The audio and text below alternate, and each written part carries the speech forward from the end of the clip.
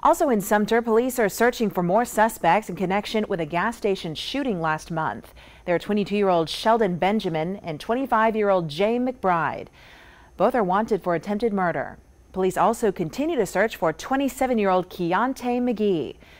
The shooting happened September 9th at the gas station on Broad Street around 1 a.m.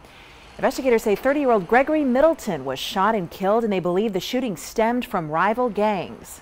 Police have already arrested 2 other suspects in connection to this case. Anyone with information should call Crime Stoppers.